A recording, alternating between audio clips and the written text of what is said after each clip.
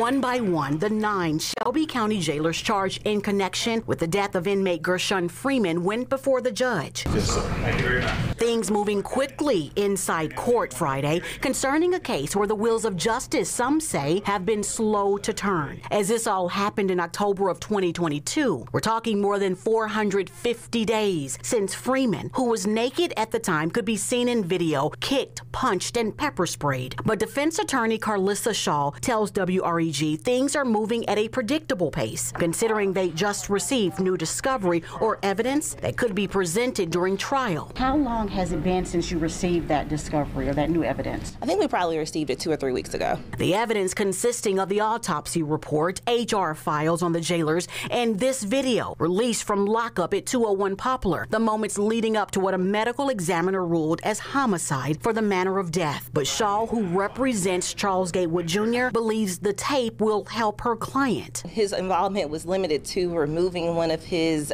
co-workers who was stuck by Mr. Freeman, and that was at the beginning of the altercation before it went upstairs, up the escalator. Civil rights attorney Ben Crump, who represents Freeman's family, saying previously Freeman had a mental health breakdown before the beating. Defense attorney Shaw saying for this reason, the 33-year-old should never have been in lockup in the first place. Jail was not the place for Mr. Freeman. Our system and how we interact with people who have mental health issues, that's actually the problem here. It's unfortunate that my client is being scapegoated. There's still a lot to be determined. Whether this is a joint trial or if each defendant is tried separately is still up for consideration. March 1st, a scheduled report date, is when we could learn more inside Division Courtroom 8. We'll certainly keep you updated. Reporting inside the CJC, Jarita Patterson, WREG, News Channel 3.